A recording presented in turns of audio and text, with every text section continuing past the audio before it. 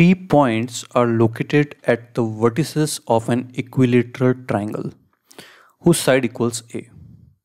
They all start moving simultaneously with a constant velocity v, with the first point heading continually for the second, like this.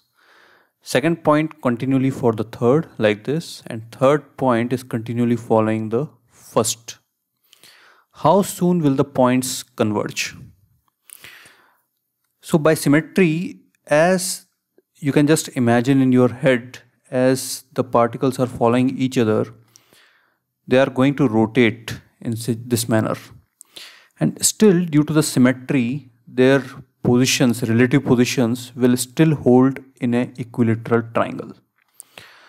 So by symmetry, 3 points always form the vertices of an equilateral triangle of decreasing side length, and eventually they will meet at the original centroid. So as the distance between them decreases, by symmetry they will meet at the center.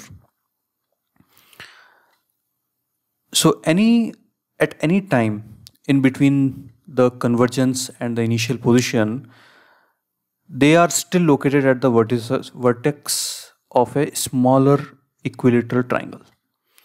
So considering any arbitrary equilateral triangle during the motion, let's say this. So velocity of approach between 2 points A and B. So let's take any 2 points A and B. Their velocity of approach is minus dx by dt. So if x is the length between them, the length is decreasing with time. So to make the term positive, we put a minus here, is equal to v plus v cos pi by 3. This is the velocity of approach, v plus v cos pi by 3. So minus dx will take dt there and integrate. So x, initially the distance between any two particles was a, and eventually it's 0. So let me just write it as a